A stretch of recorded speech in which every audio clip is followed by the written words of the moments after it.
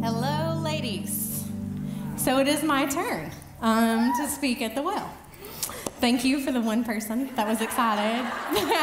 The one person who I'm pretty sure I know who it was. So I'm very excited to be here tonight. For those of you who do not know me, my name is Allison Barton. So I am the pastor's wife here at the Creek. We've been married for 17 years as of February 23rd. So over that 17 years, we've had a lot of ups and downs, and you'll see why I'm talking about this in just a second. So our marriage now is much different than when we first started. Our first year, I would describe as hell. So we were engaged after 6 months, and then stayed engaged for 2 years, and then we got married, and in a marriage, and when you first start out, there's a lot of immaturity. There's a lot of my way or no way, and I'm going to pack my bag, and we'll see where this takes me. Got out on the road, decided I was going to walk one day. I'm like, let me out, and I'll show you. So there's different things that happen, and it was very much a battle between the two of us for quite some time of who's going to win, who's going to be right, who's going to take charge. We both have very, very strong personalities, I would say. There were occasionally some chest bumps, if you can believe that. If you know your pastor now and you know me, there was occasionally some bring it, I'll show you. So there's those moments in those first years. And I've told stories before that he was a youth pastor at that time. And so there was a lot of stress on that marriage. We lived right in front of the church. Youth group would come over. We had just been fighting horribly, and then they would walk in, and faces have to change, and now game is on. And so the relationship was very, very difficult in the start. So over the last several years, we've had a lot of changes in our relationship, in our home. One of the things that we've done, we've moved several times. We moved from Middlesbrough to Atlanta, back to London, to a different house in London. We call it the outskirts of Manchester. So we have made lots of strategic changes throughout this time. One of the big changes, which I like to call a stressful blur in my life, we prayed about it. Trevor and I prayed about it, about me going back to medical school. Medical school was the original plan until I met him. Plans derailed. Then we came back around to it, and we prayed about that. Is this what we want to do? During medical school, so 4 years, we had Shepherd. So I strategically planned. Once again, you're trying to get everything strategically planned. When's the best time? Okay, I'm going to have him during my 3rd year. So there's some pressure involved with that.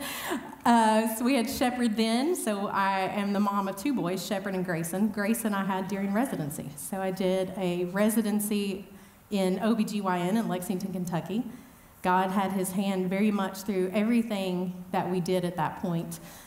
He opened doors. We didn't think about it. When I applied to medical school, what's going to happen after these 4 years? I'm commuting from Harrogate back to London, to Harrogate to London. What am I going to do when it's time to apply to residency? It was just assumed this is all going to work out. And so we prayed very, very hard about where I'm going to be. Because at this point, we've moved back from Georgia. We're back in London. I've been commuting to medical school. So now he has this church, and the church is growing. The church is doing so well, and we love the people, and we love the area, and God was just doing an amazing work. And we started with 40, and I think now we're around 2,000. And so he's busy and running, and I'm busy and running, and then it's time to apply for residency. And most people apply to many, many places, and whichever place likes you the most, they rank you, and that's how you do it. So what I did is something called suiciding. Suiciding means you list one place, and if you don't get that place, guess what? You go nowhere. You have no job, you've spent a fortune on medical school, and you have no plan. And so that's what we did, because I thought, well, he can't have a church in London and me be in residency in Boston or Florida or wherever. So I applied in Lexington and Lexington only and said, God, let's make this work. So during that time, I am told that we had lots of dinner parties, and we had people over. I had one of my good friends and her husband, and they would come over and watch a series with us every week. Do you know that I do not recall the majority of that? I do not recall. I recall being very busy and expecting people to be at my house when I got home, but I can't tell you that I intentionally remember speaking to them, hanging out with them. Oh, yay. It was more like get up at 4, drive to Lexington, do your job, get home by 7, eat with these people, go to bed, hopefully see your new son, hopefully see your other new son. So it was just very chaotic. And life can get so chaotic sometimes that you forget to be relational with people. And so guess what Gabby asked me to talk about? Relationships. And I thought, well, I'm sucktastic at them. I don't even remember people coming to my house to eat with me. I don't remember watching a whole series over the span of years with people. I was kind of in my own little world trying to balance everything and make everything work, and people kind of got shoved to the wayside. So the other thing is that after all of that, I'm currently an OBGYN. So I'm a full-time OBGYN, and I work at London Women's Care.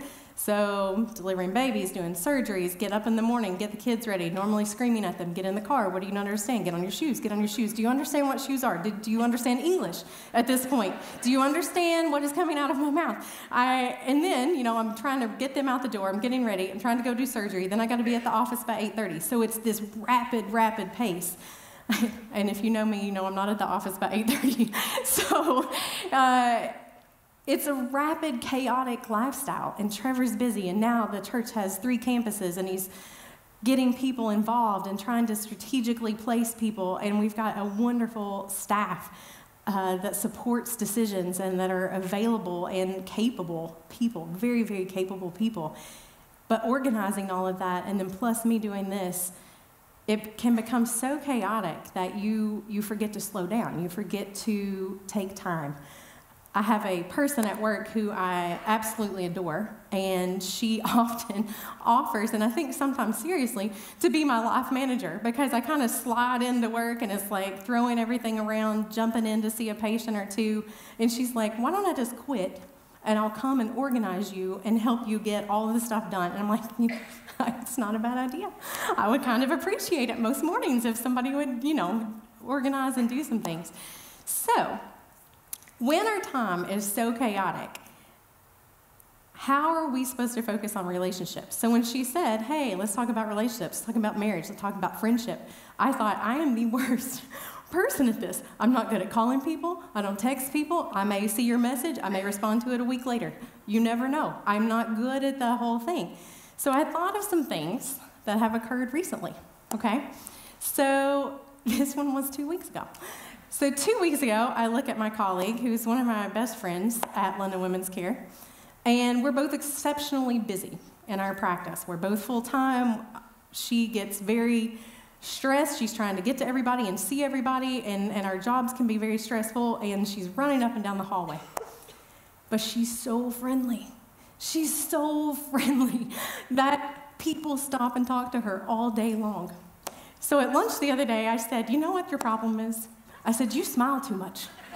I said, stop looking at people. If you don't look at them, don't make eye contact with them. They're not going to come up and talk to you about, oh, I'm thinking about getting my hair cut. Look at these shoes. My kid, he likes to eat green beans. And you're just like, why? Can you see that she's running up and down the hallway? I'm like, no one does that to me. No one stops because, you know why? I'm not smiling at them. I'm not stopping. If they're talking to me, I'm looking at the computer because I have a task and I want to get it done. I said, so you need to quit being so friendly. It's never going to happen for her. That's her personality. That's who she is. She's going to stop. She looks at them, listens to what they're going to say, and I know internally she's freaking out because she's got 3 people in a room. I'm like, why would you choose now to talk about your new haircut? Why? Do you know that there's a lunch hour? Do you know that we get off work at some point? Like, if you want to tell her that then, tell her that then, but stop smiling. So I thought, that's great relationship advice from the pastor's wife. Don't smile at people. Don't make eye contact with them. Keep your head down and get your stuff done. Worry about them later. So that was thing number 1. Thing number 2, I'm going to get it. So thing number 2, as I said, I'm an OBGYN. So my kids, for the longest time, thought that I worked on people's knees. It's not very far, but that's what they think, and that's what they would tell people that I do. Oh, my mom works on people's knees. Okay, we'll let you think that for now. The older one is kind of catching on a little bit. He's like, aha. So if they don't come out via C-section, where are they? I'm like, haha, it's a great question. So they thought that I worked on people's knees. So I'm going to use that in this next illustration. I'm going to use the word knees instead of what I actually do, okay?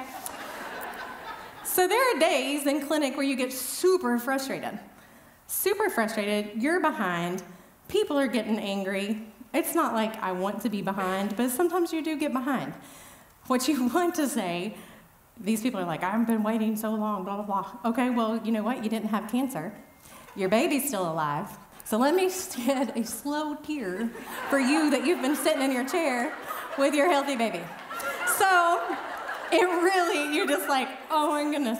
Okay, so one day I was there. I'm literally running, trying to see everybody, and this girl steps out of the room into the hallway. And it was just one of those days, you're like, okay, arms out. I'm like, okay. So she says, I've been bleep, bleep, bleep, waiting for bleep, bleep, bleep, an hour. And I thought, today's the day. Today's the day, partner. So I put my computer down. She was going to see me. And so I put my computer down, and I busted in the door. I didn't knock. I busted in the door, and I said, get out. Get out then. I said, I can see your knees today. I can see your knees tomorrow. I can see your knee in a week from now. I don't care. Get out. Get out the door. And I said, your choices are to walk or to get undressed on the table so that I can see your knee. And I slammed the door. And, you know, moments later, you rethink it, and you're like, not the best patient care model. But there's times when you're like, okay. So relationships, I'm not great at them. I'm like, here you go. This is it. This is your day.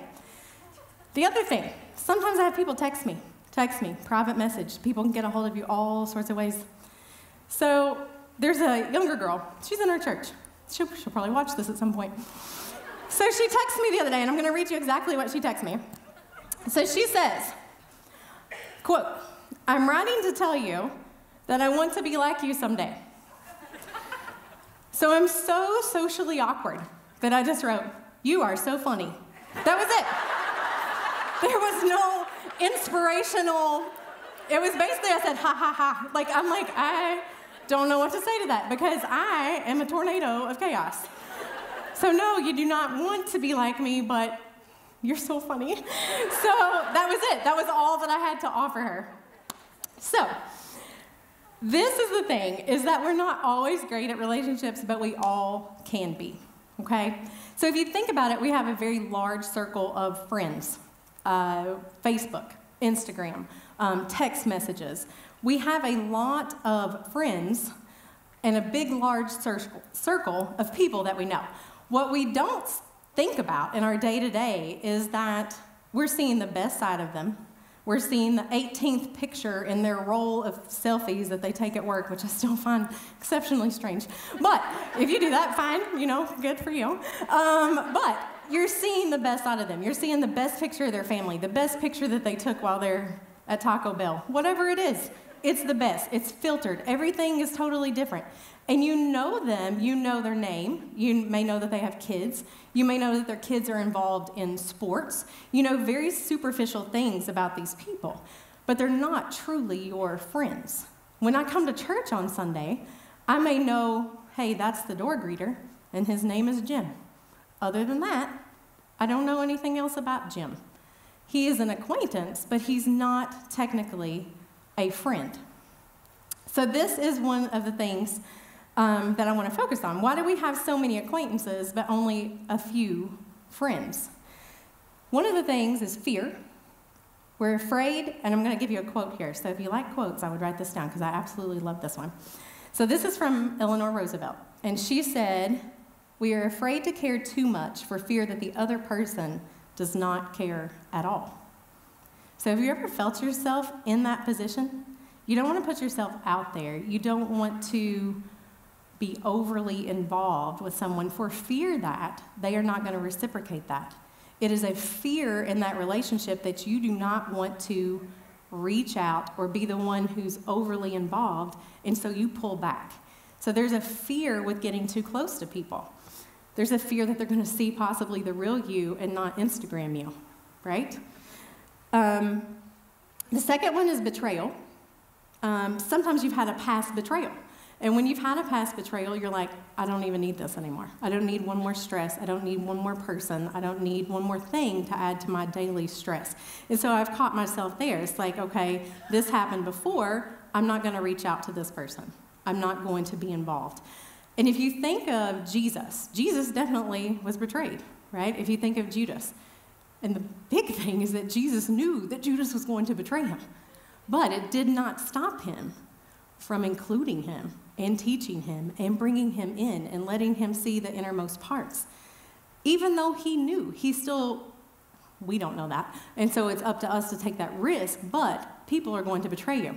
So there is a quote that I found, which I also loved. And it said, the truth is that everyone will hurt you. It's just a matter of figuring out which ones are worth suffering for. It's from Bob Marley, so write that down. So I really like that one. I was like, I like this. It's Bob Marley. It's okay. And that is true to some degree. People are going to hurt you. Everyone is fallible. Everyone can mess up. And so the thing is which ones are worth sticking in there for the long haul? Which ones are you going to attach yourself to and kind of continue with? Another thing is your stage of life can get in your way of being able to form friendships. Maybe you're running with your kids. Maybe you've got involved in soccer, volleyball, tennis, basketball, football. You're running to a million different championships and games and practices, all the practices. And you're running so much that you don't even have time to think about, hey, how is Suzanne doing?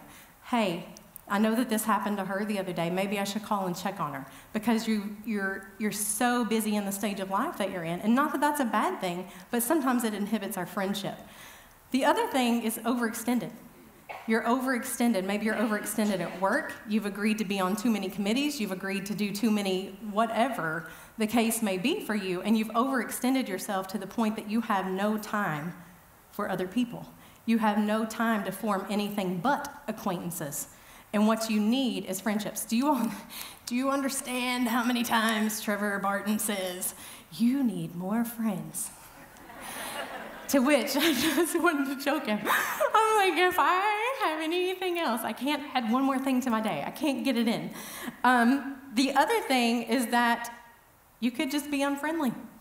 And sometimes that's me.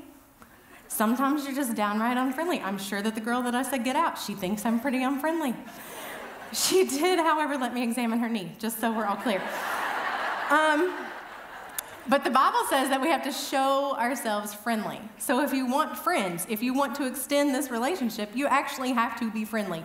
Like my coworker, you may have to smile at people, you may have to look at them occasionally, but you have to show yourself friendly.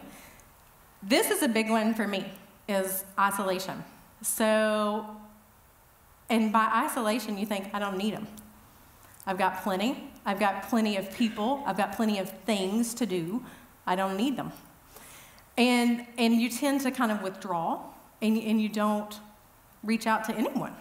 So a thing came up the other day where I had a mammogram, because I'm a great age of 40. So I had a mammogram, and they found 2 nodules. And for a second, I thought to myself, I'm not going to tell anybody. I'm not even going to tell Trevor, because we all know how he is about medical things. So I thought, no, it's not happening. I was like, not happening. So my lead off, which was fantastic, was, hey, did you increase our life insurance the other day like you said you were going to? And he's like, and his went up. Why? What are you talking about? So the long story short is, my initial thing was pull back. And that's what a lot of us do. We pull back. And I ended up telling 5 people. Everything's fine, by the way. But I ended up telling 5 people that I strategically called and said, hey, this is what's going on. I'm going to have to go for additional testing. But that was only at the urge of Trevor. Because he said, you have to have a circle. You have to have a circle of people around you. So sometimes he is right. So one of the things I want you to write down. So this is, if you are taking notes, I want you to write this down. Be friendly to all, but friend to a few, okay? Be friendly to all, but friend to a few. So if you think about Jesus, Jesus had thousands of followers, right? He had people that followed him everywhere, asking him questions. They basically kind of traveled with him in a little pack, right? Can you imagine that? That would just be horrible. But anyway, so he had the thousands, but then he narrowed it down, had his group of 12, narrowed it even further down, and had his group of 3, so Peter, James, and John. So the inner circle. And every time I say that, I think of like Meet the Parents, right? You're in the circle of trust, Greg. So you've got people that are in your circle of trust, you've got people on the outside. That's the way I'm going to think about that. So if you think about it as far as like people at your house, this is how you're going to delineate who the true friends are. Acquaintances can come anywhere. They can go to your kitchen. They can go to your living room. Those areas are normally pretty clean, right? Your little closer circle, right? They can come in even if it's a little messy. Fine, come on in, that's fine. Your inner circle, they're going to your laundry room. They're going to your closet. You're like, I don't care. You're going to love me anyway. It's fine. So you know if you've been to my closet that you're in the inner circle. So just write that down. So the point being that's kind of the way that you think about that. You definitely have your acquaintances. I'm going to meet you at the door. Maybe you can see the kitchen. Fine. You bring it a little bit in, a little bit farther in. I thought of this the other day. I don't know if anybody else gets stuck in shirts. I get stuck all the time. So, I mean, I'm not like, whatever. I can fit in things, but my arms are like sausages. And I can't get out of things. Like, I've had to wake Trevor up to actually help me, like, I can't get out of them. So I can get them over my head, and then it's just like this sausage forms right here on that lovely arm fat, and it's like, it's not budging. There's nothing you can do. So you're stuck like this, right? So I'm in the dressing room at Posh the other day, and the person was waiting on me, and I've known her for a long, long time, since she was little. And she can hear that I'm stuck, because I am totally stuck in this dress of hers. And if you've had kids, you know that this is not a good posture from this side angle. And so I'm stuck. I'm completely stuck. And she says, "Do you want me to come in there and help you?" Heck no. Heck no. And I said to her, "I will rip this dress in half before you open the store to come in."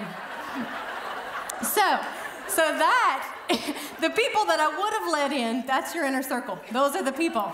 You, not in the inner circle, not coming in to see this, bent over like this. So, second thing that I want you to write down. So not everyone can or should be your friend. Not everyone can or should be your friend. You can't and should not be everyone's friend. So I'm going to actually read some verses off here to you. So Proverbs 13:20. So if you are taking notes, write that down. Proverbs 13:20. Walk with the wise and become wise, for a companion of fools suffers harm. 1 Corinthians 15:33. Do not be misled. Bad company corrupts good character. So you can't and should not be everyone's friend. So I think of this very much when you are younger and you are forming these new relationships, you're going off to college, you're making all these new friends. Not everyone should be your friend. Not everyone should come within that close circle. You want people to make you better, to build you up, not to bring you down, not to cause harm, not to corrupt you. Maybe you started off good, but the longer that you're around this person, the more that you start to become like them. So that is not a good friend. That is not a good relationship. You want someone who is making you become more like Jesus, not less. So what is a friend? So in Webster, someone who you have a strong liking for and trust in, okay? Proverbs 27:17, as iron sharpens iron, one man sharpens another. So you want people to make you better. So I get asked a lot. Trevor goes on retreats. He goes to conferences. We added it up the other day, and he's been gone several weeks since just, we'll say, the end of December till now. So let me just tell you, that really sucks for me. And God bless every single mom out here. I honestly have zero idea how you do all that you do and stay sane. So, but this is the thing. People are like, are you not frustrated? Oh, he's gone again. These are people, at work. Oh, he's gone again. So this is the thing, is that those conferences, those retreats, those times when he gets to pull away, that is making him bitter. And that's the way you have to think about it. Yeah, this week is going to be horrible. I'm going to have to get the kids ready. I'm going to have to go operate. I've got to figure out this. I've got to get their clothes. I've got to get them dressed. I've got to make sure they have on shoes. I've got to make sure my little one wears underwear because he's not a fan of it. So you've got to get all of these things. But sometimes I have to stop because I can snowball so out of control into he's gone again. Look what all I'm doing. I've got to do this and I got to. But you have to stop that pattern and you have to switch your mind off and say, hey, but this is a week that he's going to grow. He's going to get to know people. He's going to make acquaintances. He's going to have someone invest in him. Possibly he's going to invest in someone else. This is what friendship is. It is iron sharpening iron. It should make you better, not worse. We also talked about, as far as friends goes, I don't know if everybody in here watched it, the funeral of George H.W. Bush.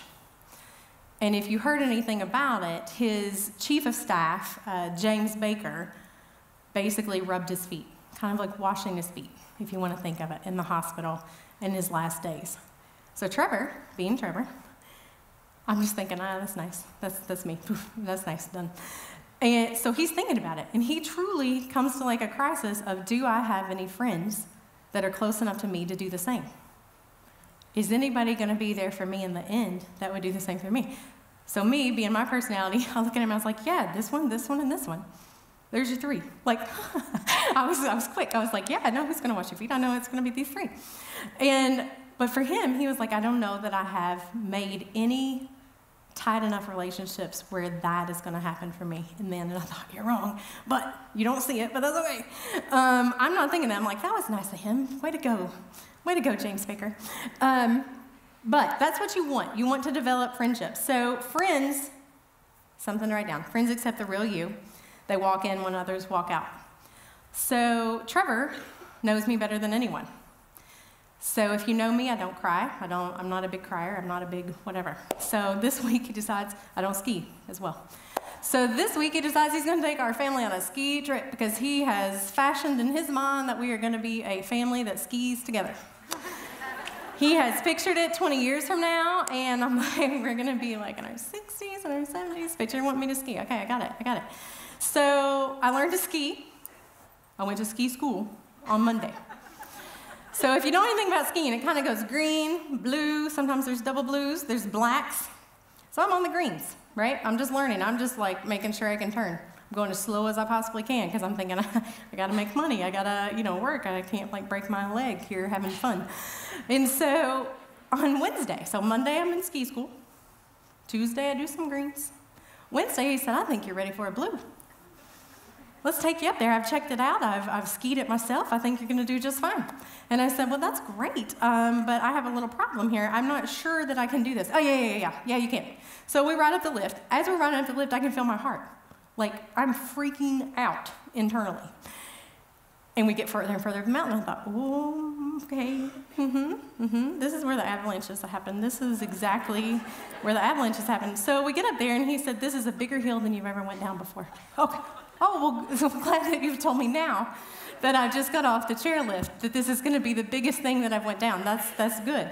So I'm like this. Like, I'm trying to like go as slow as I can down this hill so that I don't kill myself. Then he says, okay, here's the track. I kid you not. It's like this wide. Okay? It's not wide at all. And there's nothing on this side. I am, as you can imagine, this is smiling and so peaceful. No, I am pitching a fit. I am losing my mind up there. I was like, what are you thinking? This is a horrible plan. So then we go. And I'm barely moving. People are whizzing past me, and I'm like barely like turning my skis because I am like, there's nothing over here. I would rather hit a tree than nothing. There's like nothing. So then he takes me down here and goes, I think you can do this. Let's go down this hill. So I go down the hill, and I bust. I mean, I fall. I'm hitting my head. I'm banging all around. He goes, not bad. Not bad. He said that was pretty good. And at this point, I'm sucking air. I'm totally just sucking air in and out. Like I cannot, I I have totally lost my mind. And I looked at him and I said, I will not go down this mountain. How am I getting down? I don't know. But in my mind, in the minute, I was like, I will not. I'm not moving any further. He said, you got to do something. He said, I can't call the ski patrol. You're not injured. I said, I am. I was like, I will not move. I will take them off and I will walk down. And so, but this is the thing. He is my true friend. So he's walking in. He's standing right beside me as I am literally doubled over. I am like sucking that ski mask in and out of my mouth. And he said, I am right here with you. He said, I am not leaving you. I'm not going to let you fall. He said, I am right by your side. He said, there is nothing that's going to happen. Like, he's literally talking to me like I'm a child, but I enjoyed it. I was like, okay. I will ski down now. I think I can do it. But they are the people that know the real you. They know your craziness, and they don't care, and they're going to stick with you. Friends are low maintenance. So if Carol needs a text every day, I'm just throwing out a name. I'm not naming anybody specific Carol. If Carol needs a text every day, Carol, you got to move to an outer circle. It's not happening. You can't be in the inner circle, Carol, if you're expecting me to call or text or anything. Dump it out. Move it on out, Carol. So, they're low maintenance. You can call them when you can call them, and they're going to be there. I have a friend. Called her, I think, yesterday. She's here from Knoxville. That's it. I don't call her every day. Known her since kindergarten. She doesn't expect me to call her every day. It's not going to happen. But she's my inner circle, and she showed up today. And that's what we're talking about. It's people who come in, and they stay there. Next, friends are truthful. They tell you what you need to hear, not what you want to hear. Proverbs 27:6. Faithful are the wounds of a friend, right? So, on a lighter note, it's like when you look at your actual friend and you're like, when are you going to wash that hair? You know, those are the people that you want in your inner circle because they're the truthful ones. They're like, hey, on a heavier side, it's the person who, when you call and you're saying, hey, me and so-and-so are not getting along. We're having a really rough time. And you're like, okay, so let's stop. Let's remember all the reasons that you fell in love with them to start with. Let's remember all the things that you've done together. Let's stop this track because it's so easy to get on that track when you're in the low moment and think, man, why am I with this person? Why am I staying with them? Why am I going through this? Life would be so much easier, right? Without that stress, without that problem. And so you have to have those people in your life that can be like, hey, hold up. You're wrong. You're wrong and you need to realize it. Or the people that look at me and like, you know what? You're stressed. You're losing it a little bit. You got to reel it back in. Those are the people that you need in your inner circle. Friends are trustworthy. Proverbs 18:21, death and life are in the power of the tongue. 1 Peter 2:1, put away all malice and all deceit and hypocrisy and envy and all slander. Proverbs 20:19, a gossip betrays a confidence, so avoid anyone who talks too much. So your friends are trustworthy. If they are talking to you about someone, they are going to talk to someone about you. You've got to keep that in your mind. Friends are your friends. They are trustworthy. They are not going to slander other people. They are not going to put other people down. They are not going to be envious. So these are the people that you can put your trust in. Those are your inner circle. So our lives are often chaotic, but sometimes we just have to stop. We have to be thankful. We have to pray. We have to ask God for help and guidance, and we have to be present. We actually have to take time to be present with our children. Just being at a ball game does not make us present with our children. Present is actually eye contact, holding a conversation, being intentional with your time. Because often I feel horrible that I can't get to everything, and I'm not like this mom, and I can't be a part of this, and I'm not going here. And then Trevor will be like, whoa, because he's my real friend. He's like, that's not being present with your children. You're present at the event, but you're not present with your children. You can spend just as much time with them at home. You can interact with them there. You can eat dinner with them. You can be one-on-one. Put your phones down. Huge, huge, huge. Put your phones down. Be intentional and be present. Next thing, if you are taking notes, you can't continue in chaos and expect a different outcome tomorrow. So nothing is me more than that. Somehow I wake up and I think, today's going to be different. Today I'm going to arrive at London Women's Care on time. Doesn't happen. Doesn't happen. Do you know why? Because nothing changed. Nothing changed from the day before. I'm still living in my world of chaos. Get your shoes on. Get your shoes on. Do you know that you have shoes? Are they under your bed? Are they? No, I don't know. I don't know. Don't you love that face morning? I don't know. You're like, you do know. You just flipping took them off yesterday. Where are they? How can you only have one shoe? Anyway, I digress. So how can we do better? How can we do better at building better relationships? So number one, take time to get to know people, just not surface conversations. So when you're talking to your spouse, I can almost name your conversations. How was your day? How was work? What are we going to eat? Kids have any homework? Sound about right? That's about it. Done. And then you're like, I'm tired, and I'm going to sit on the couch and watch the show. Or look at your phone, right? It's very surface. You're not taking time to figure out, hey, you had this problem the other day. Let's talk about it. How did that ever turn out? What went on? If you're talking to your friend, where are we going to eat? You want a coffee?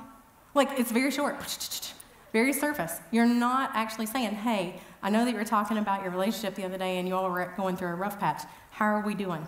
What do we think's going on? What can we do to make it better? So basically, you just have to get to know people. Don't just be on the surface. Number two. So number one, if you're taking notes, I'm going to put out beside of that intimate. So you're going to get intimate with them. You're going to know more than just their name, their job, their kids. You're going to be intimate with them. Number two is insight, okay? You're going to take time to listen to the other person and attempt to understand their viewpoint. How many people are horrible listeners? Raise your hand. Not many. A lot of y'all think you're good.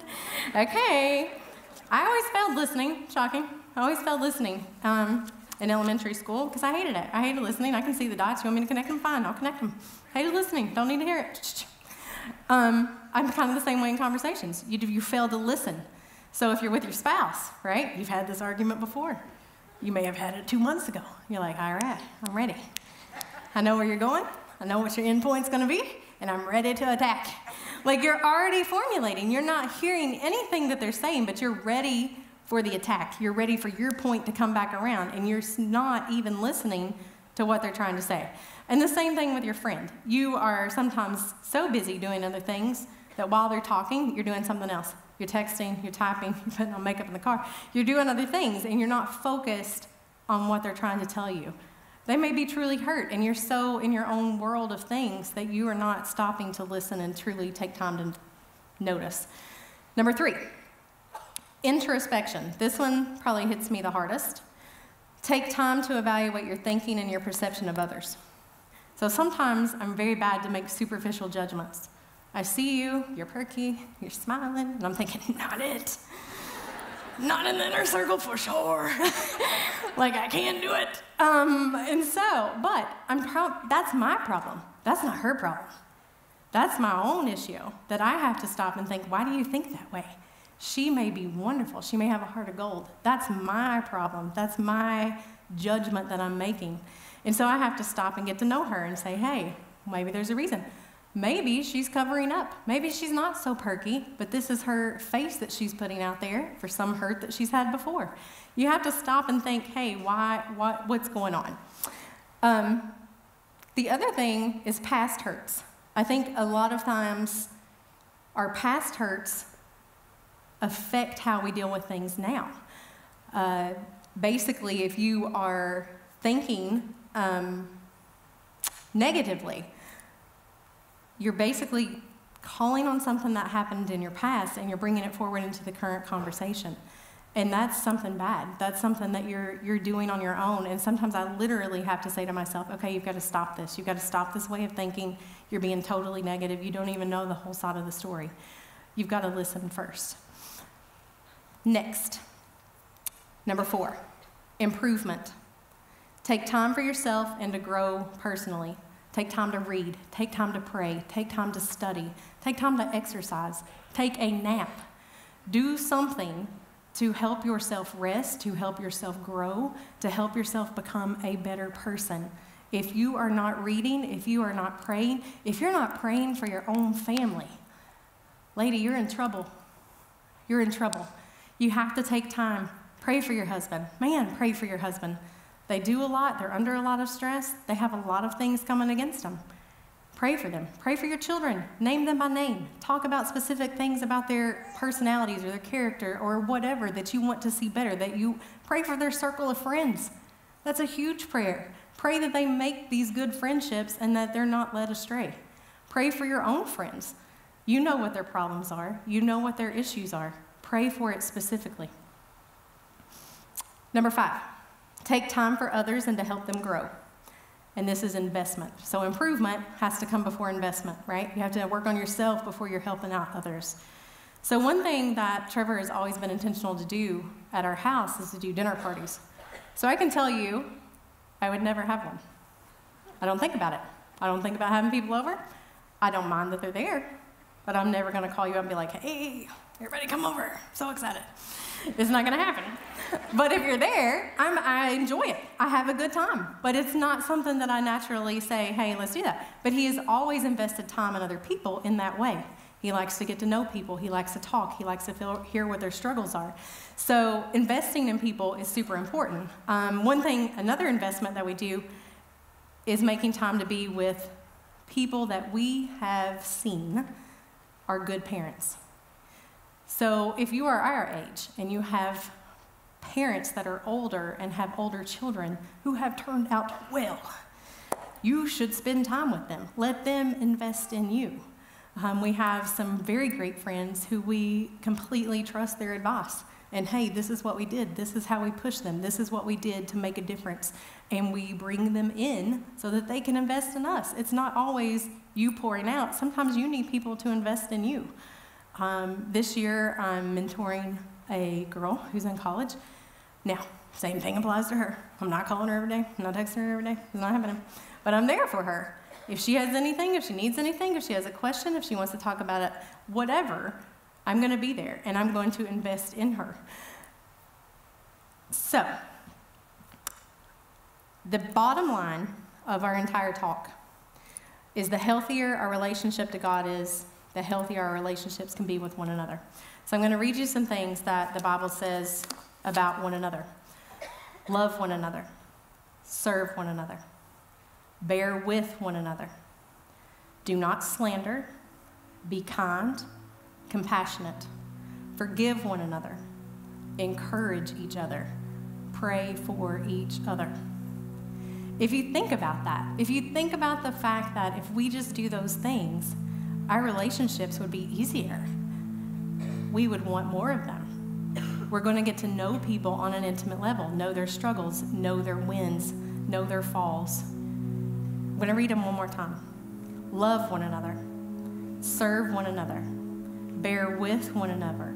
Do not slander. Be kind and compassionate. Forgive. Forgiveness is sometimes hard, right? But they're your friend. Everybody's going to mess up. Forgive and move on. Your husband's going to mess up. Forgive and move on. Encourage each other. Pray for each other.